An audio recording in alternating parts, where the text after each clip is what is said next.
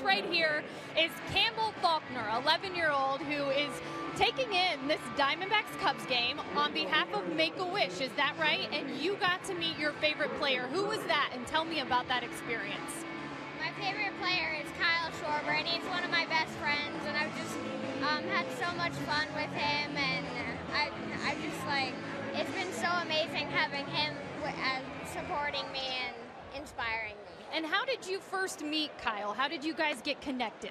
So there's this charity, and their name is Steve's Dreams, and what they do is they take families who have somebody who has challenges, and they take them to a spring training game for the Cubs. And I met Kyle on this dirt trail because he went through signing for everybody, and I gave him one of the bands, and he said, "I'll wear this forever."